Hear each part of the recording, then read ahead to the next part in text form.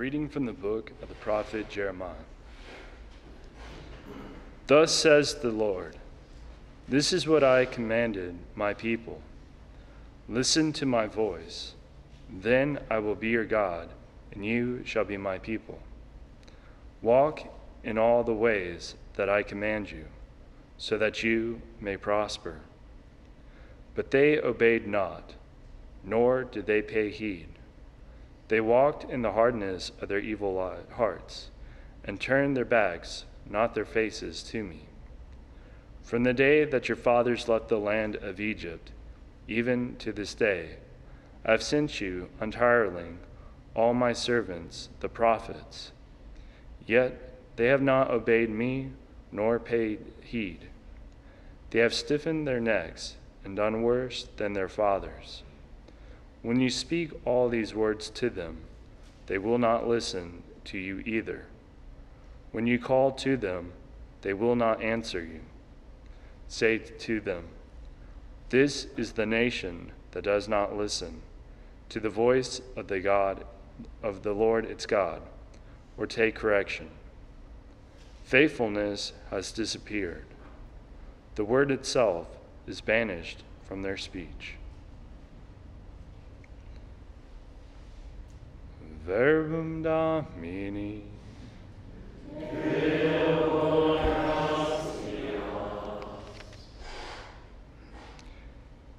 If today you hear his voice, harden not your hearts.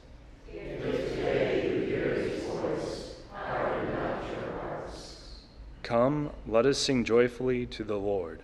Let us acclaim the rock of our salvation. Let us come into his presence with thanksgiving. Let us joyfully sing psalms to him. If today you hear his voice, harden not your hearts. Come, let us bow down and worship. Let us kneel before the Lord who made us. For he is our God, and we are the people he shepherds, the flock he guides. If today you hear his voice, harden not your hearts. Oh, that today you would hear his voice. Harden not your hearts as at Meribah, as in the day of Massah in the desert, where your fathers tempted me. They tested me, though they had seen my works. If today you hear his voice, harden not your hearts.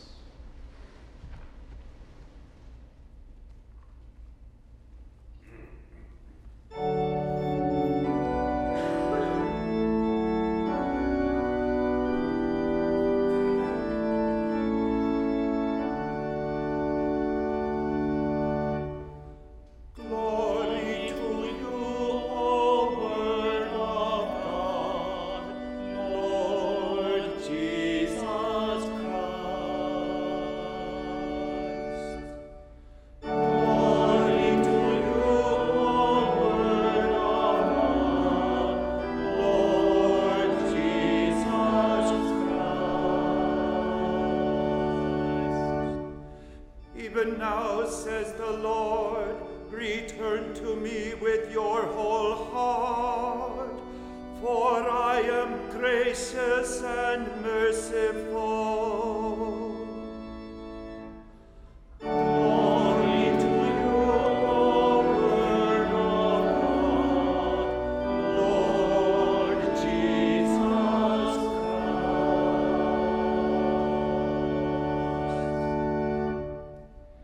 Dominus vobiscum. Et cum spiritu tuo. Lectio Sancti Evangelii secundum Lucam. Gloria tibi, Domine. Jesus was driving out a demon that was mute. And when the demon had gone out, the mute man spoke, and the crowds were amazed. Some of them said, by the power of Beelzebul, the prince of demons, he drives out demons. Others, to test him, asked him for a sign from heaven. But he knew their thoughts and said to them, every kingdom divided against itself will be laid waste, and house will fall against house. And if Satan is divided against himself, how will his kingdom stand? For if you say it is by Beelzebul that I drive out demons, if I then drive out demons by Beelzebul, by whom do your own people drive them out? Therefore, they will be your judges. But if it is by the finger of God that I drive out demons, then the kingdom of God has come upon you. When a strong man fully armed guards his palace, his possessions are safe. But when one stronger than he attacks and overcomes him, he takes away the armor on which he relied and distributes the spoils. Whoever is not with me is against me, and whoever does not gather with me scatters. Verbum Domini.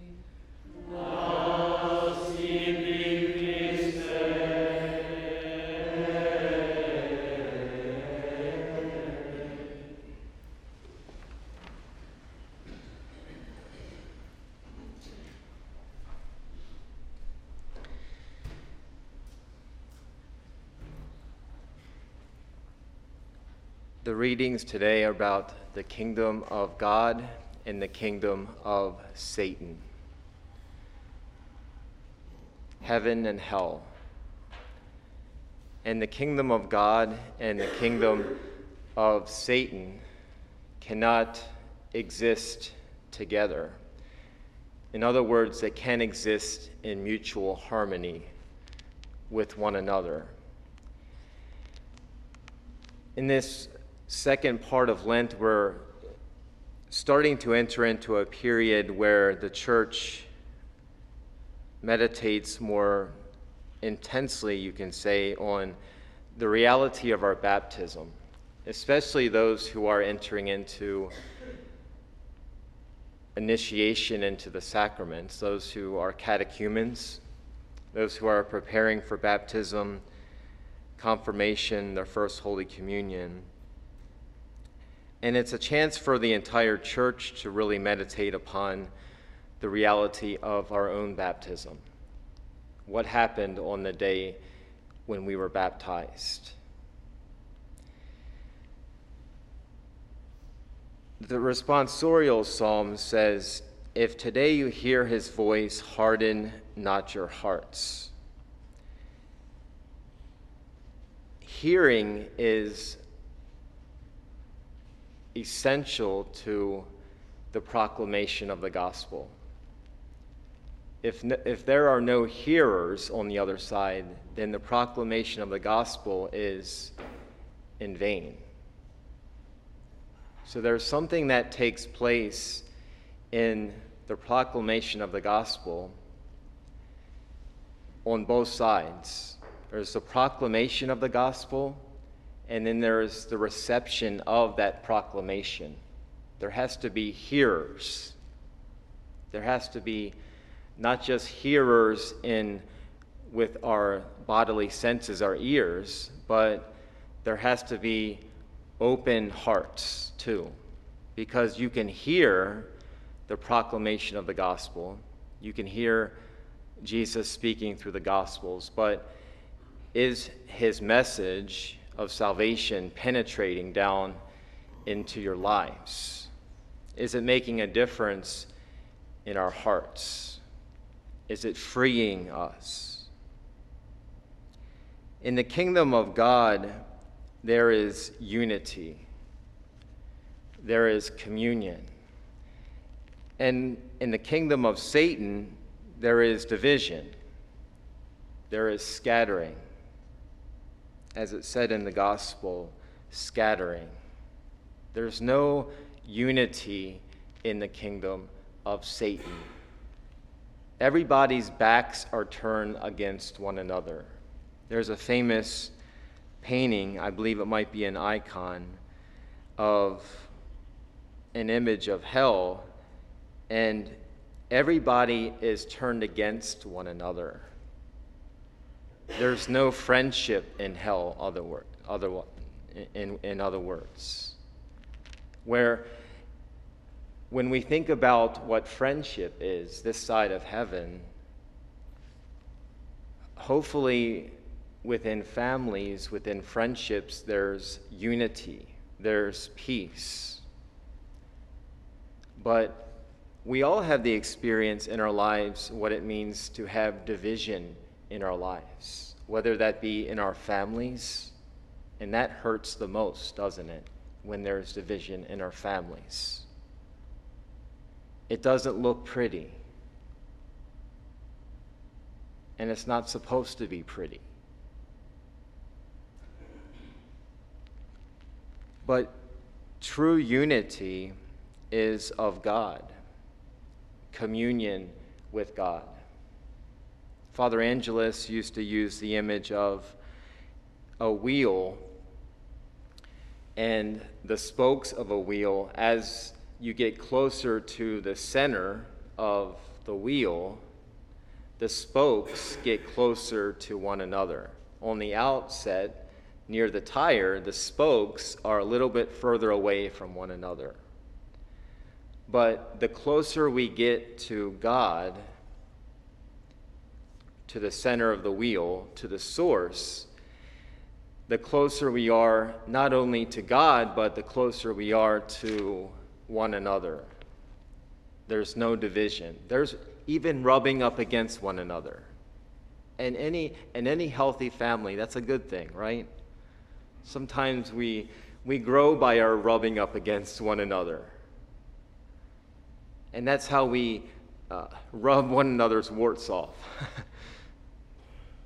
But sometimes there's division in family life. And that hurts anyone in family. And we're to pray, especially in our lives where there is sources of division, for the Lord to heal that, because only the Lord can heal any kind of division in our lives. We can't do that ourselves. We can attempt to do that, but only the Lord in his power and his mercy can heal those types of divisions. And we may not see it this side of heaven. Maybe some people pray for unity and communion with their loved ones, but they never really see it. And maybe it's the next generation, or maybe it's after they pass that their brother or sister comes around and asks forgiveness, first of all from God.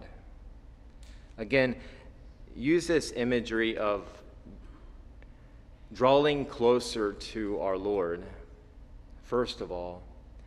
And when we draw close to the Lord, then we're drawing close to one another. We're not so divided. And we need to listen to his voice. Listening is connected to obedience. Obedience is connected to also hearing. The word, in a sense, means the same thing. In Hebrew, to listen is to have obedience.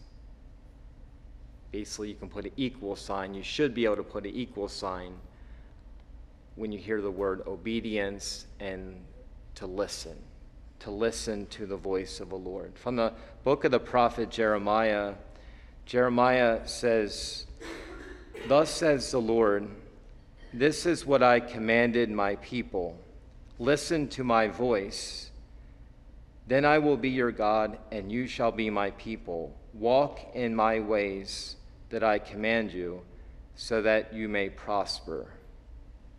And then he gives the result of what happened afterwards. But they obeyed not, nor did they pay heed. They walked in the hardness of their evil hearts and turned their backs, not their faces, to me. From the day that their fathers left the land of Egypt till his very day. And further in this reading, it gives 4 different examples of body parts to describe the response of the people who had turned away from the Lord. First of all, Jeremiah talks about backs being turned, faces, necks being stiff-necked, and ultimately their hearts. In connecting this with baptism, those who are going through RCIA right now and entering into this phase of preparing for baptism, there's different things that can be done within the context of the parish life, especially on Sundays. There are actually anointings that can be received by those who are preparing for baptism with the oil of catechumens. And most of us were baptized when we were young children. And you remember there is, even before the baptism, there is a prayer of exorcism. And that's what these anointings are with the oil of catechumens. They are real exorcisms. It's a prayer where the church is interceding and the priest is literally anointing the candidate, the catechumen, rather, and praying for deliverance, praying for healing. And this is really essential as somebody goes up before the reception of baptism. The exorcisms that they receive through the oil of catechumens prepares them for the reception of the sacrament of baptism. When we were children, this is the prayer that was prayed with the oil of catechumens when we were baptized, before we were baptized. It says, "Almighty and ever-living God, you sent your only Son into the world to cast out the power of Satan, spirit of evil, to rescue man from the kingdom of darkness and bring him into the splendor of your kingdom of light. We pray for this child. Set him, her, free from original sin. Make him, her, a temple of your glory, and send your Holy Spirit to dwell with him or her."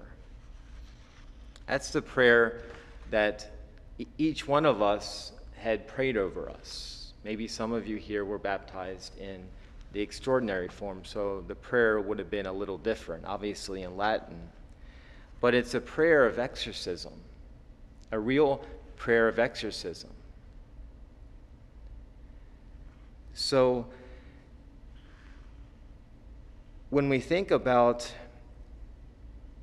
the gospel today, St. John Chrysostom says that the possessed man in today's gospel was unable to present his request himself because he was dumb. In other words, he couldn't speak.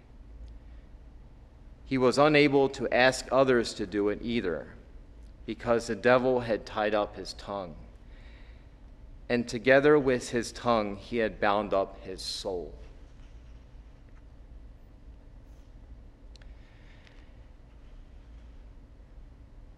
In this journey of Lent, we're on a journey of conversion together as a whole church.